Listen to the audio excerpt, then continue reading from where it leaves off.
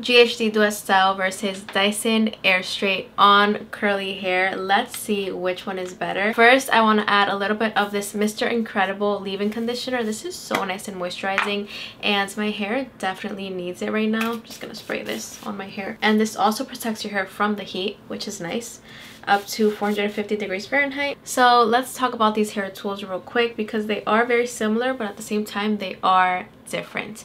So the Dyson AirStrait is $500. It only uses air to straighten your hair. It doesn't have heated plates.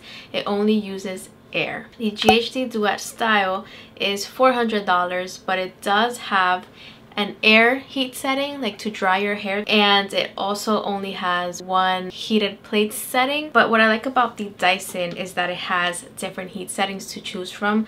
The GHD only has one heat setting, which is this one. I'll put it right here, and this is the drying setting, by the way. It also has another heated plate setting, which is this one right here. So it does get a little bit hotter, and it does turn into, I guess, like a straightener, and you can straighten all your hair. I'm gonna dry one section first, and then I'll do one side and the other side. So yeah, I'm gonna turn this on. I'm gonna switch it to the setting that is on wet hair because my hair is wet. If I wanted to just finish off my blowout, which I'm going to show you guys how to do that later, you could use the boost mode, which is super nice because it's a setting that you can use on dry hair. It's a little bit hotter than the one that I'm going to use now. So I'm going to put it in the wet setting, as you can see. And we're going to put it in the highest heat setting for the wet setting. That is 285 degrees Fahrenheit. What I like to do is actually use a round brush, like a little tiny round brush like this, and hold the roots, press the plate, and dry the roots first. You can just hold the hair with your hands, but I like to use a brush because it gives me a smoother look. It smooths out the roots a little bit better. So there you go. The roots are smooth, so now I'm just gonna go in and smooth out the rest of my hair.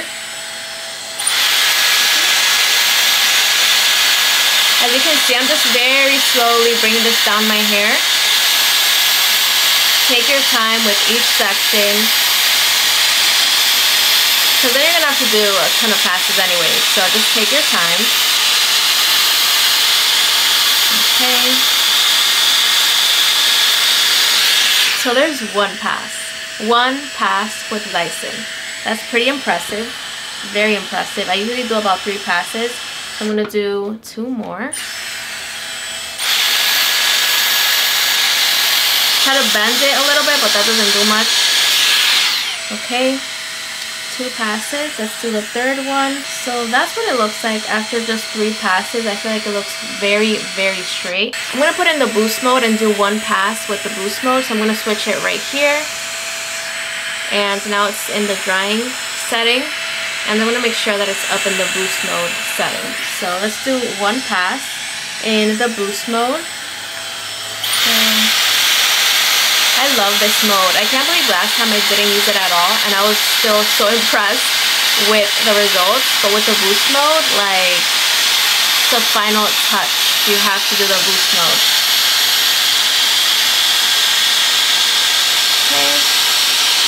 And there you have it. This is the first section with the Dyson. Technically I did 4 passes including the boost mode, but yeah, love it. The only thing that I don't love is my ends. They just look very straight. They don't have a ton of volume, a ton of bounce, and I usually like a little bit of something on my ends because if not, my hair looks a little bit choppy and I just gotta trim. Let's do one section with the GHD. I'm gonna turn it on.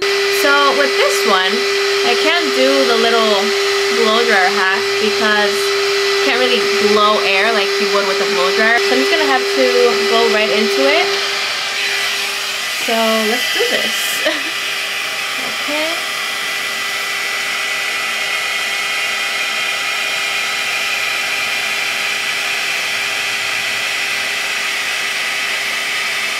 Alright. 1 pass. I feel like the Dyson gave me a better pass the first time. But let's keep doing my hair. I'm going to do 1 more pass. I'm going to do a couple more, but I'm going to do 1 more now. What I like about the GHD is that I'm able to flip the hair tool however I want. With the Dyson, I can't do that. I gotta keep it in the same direction. With this one, I can put it like this. I can then flip it like this.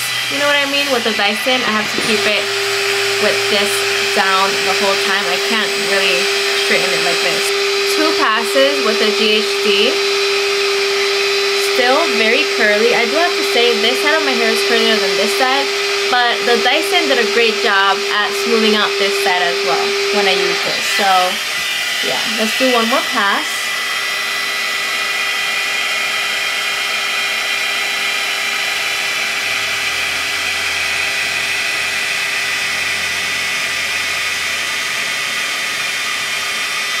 Three passes and it still feels pretty wet a little bit.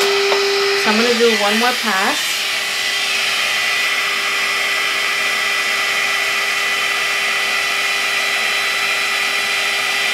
Okay, 4 passes and it still feels a little bit wet. You can definitely see the curls still.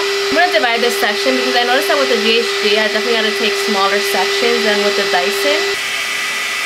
So that should be good. I'm going to turn this off because this one will keep going. The Dyson kind of pauses so it's not loud when you're not using it. So I kind of like that about the Dyson. So I turned it off.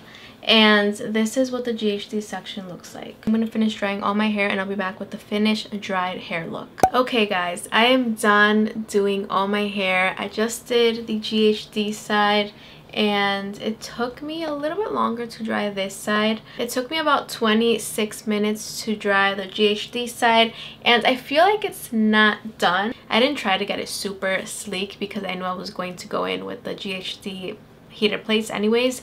So yeah, this is what we got with the GHD. It doesn't look bad for just a blowout, but I feel like it definitely looks a little bit frizzier than the Dyson side. This is the Dyson and it only took me 23 minutes to do this side. Something that really helped me do this side a lot quicker than before, than the first time I tried the GHD, is just rough drying my hair. The first time I tried the GHD Duet Style, my hair was pretty damp. It was pretty wet, so it definitely took me way longer to dry all my hair with that hair tool. But I do have to say, the Dyson side was pretty wet and it did dry my hair very, very quickly. So I feel like the Dyson is a lot more powerful and it dries my hair a lot better and quicker than the GHD. With the GHD, I also had to take smaller sections just to be able to dry my hair a lot better and get a smoother look.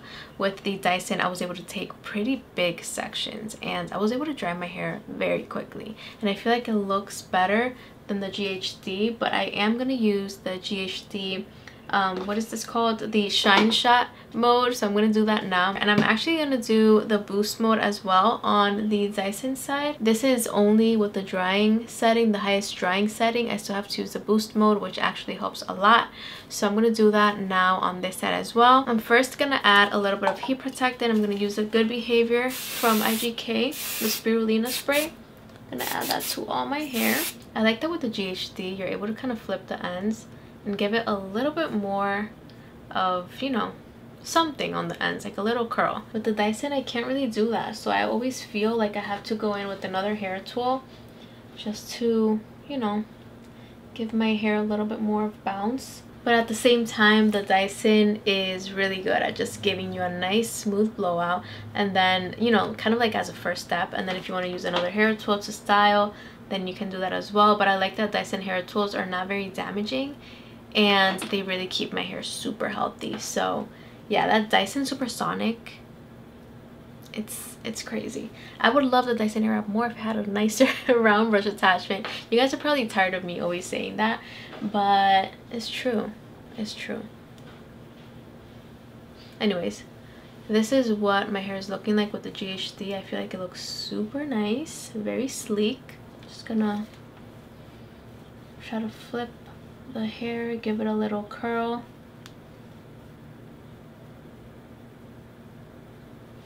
Nice! That's cute. That's really cute actually. I feel like with the GHD you're able to get different styles, like you're able to do more with it. It's not the best blow dry in my opinion, but you're able to get a straighter look. You're able to get a little bit of a curl, a little bit of, you know, bounce on the ends. So yeah, you're able to do more with this hair tool. Now I'm going to do the boost mode on this side. The Dyson boost mode is still just hot air. It's just hotter air. It's not heated plates like the GHD. So you're not really using a straightener on your hair with the Dyson. I wish I could do a little curl, but it doesn't do anything.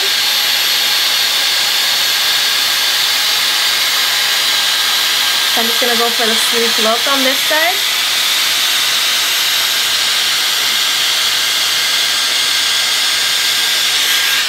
There you have it. It looks very shiny.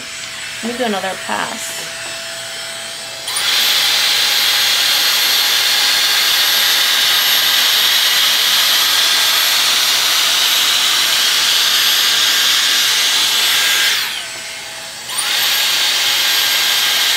That should be good for this side.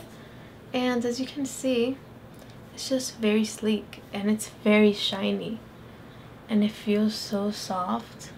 It looks very healthy. It's just the ends. The ends are just like not that fun. It's not my type of a look. But again, you can always use another hair tool, I guess, to just give your ends a little something. I'm going to use the Shine Shot on this side. I'm going to use the Boost Mode on the Dyson. And I'll be back with the final look and my thoughts. I am done doing my hair. I got very different results. I am shocked. So the Dyson gave me a very straight look. It literally looks like if I use a straightener. And I'm telling you guys, whenever I use the Dyson AirStrait and I try to curl my hair, it won't hold the curl, and it's a little bit frustrating sometimes. But I really like the Dyson AirStrait for blowouts. It gives me very nice sleek results. The GHD is nice as well because I was able to get a little bit of a curl on the end, which is what I like. This is definitely more of my vibe. So I really like that about the GHD. The GHD is an amazing hair tool. If you just want like an all-in-one hair tool, it's an amazing hair tool. But if you just want a very powerful blow dryer that's going to give you sleek blowouts in very little time, then I think you're gonna like the Dyson more, especially if you already have a straightener or if you already have another hair tool that you might want to use after you use the Dyson if you just want to switch up the look. So for that reason, I do feel like I would reach for the Dyson a little bit more, even though I really like how this side looks and I love the volume that I was able to get. But if I'm just looking for a very strong blow dryer that's going to dry my hair very quickly, it's going to give me very straight results, then I think I'm going to go with the Dyson. And then like I said, if I have to do something else to my hair, then I'll do that, use a curling iron or whatever. But yeah, what do you guys think? Because this side looks good, but I technically used a straightener anyways to get this look. So why wouldn't I just do it on this side with another hair tool that I like maybe even more for curls? So yeah, and I feel like this side does not need a straightener. But yeah guys, that's the tea on these hair tools. Let me know if you liked this video. If you like these types of videos, subscribe because I have so many more coming like this. I actually already pre-filmed a side-by-side comparison of the Revlon and the GHD Duet Style, so subscribe if you want to see that.